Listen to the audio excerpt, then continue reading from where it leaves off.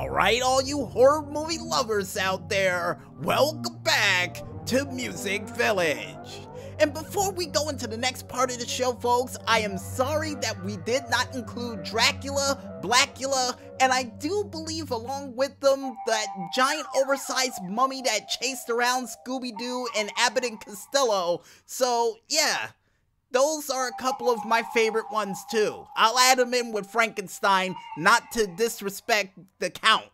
Or Nosferatu, yeah, him too. Or the creature from the Black Lagoon.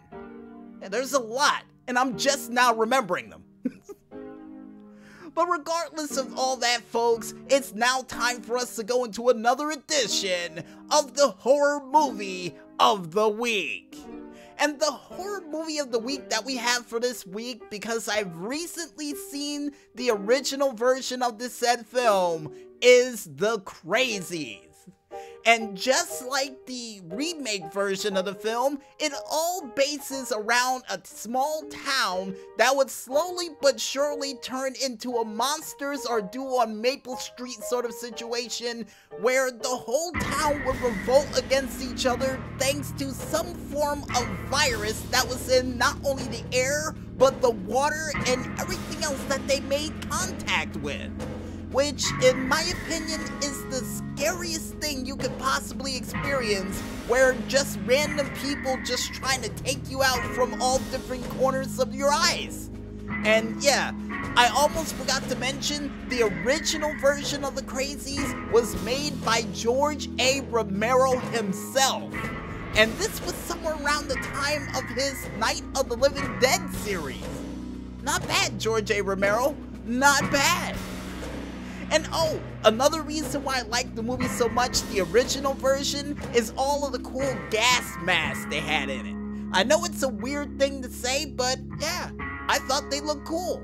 And not to mention the way that people would run and dart at people on the street to try to take them out with knives and other sort of weapons, sort of reminded me of the anarchy cheat that you would enter in for Grand Theft Auto.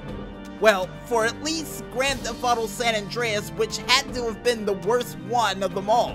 Which, I gotta do a video game story for that in the near future. But to stay on subject, folks, for you horror movie fans out there, you can't go wrong with the 2010 version of The Crazies, or even the original 1973 classic version of The Crazies, which I do have on VHS. I was able to get it, which is cool. So for any of you out there looking for a scary treat for a small rural town getting torn to pieces by government experiments, I suggest you go ahead, go on your local Redbox, Netflix, or whatever sort of movie rental service, or on VHS or DVD if you can find it.